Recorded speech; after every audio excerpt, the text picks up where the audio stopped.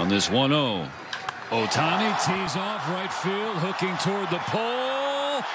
It's fair and gone.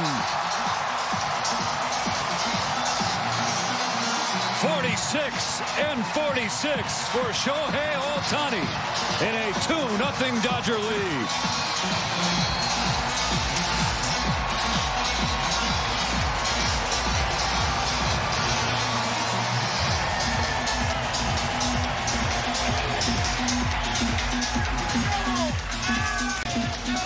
He gets a changeup right in that nitro zone for Shohei. Takes a moment to pause because we saw it last night. He had a pitch that he absolutely annihilated. Just started to go foul. So this one leans a bit, gets it to stay fair.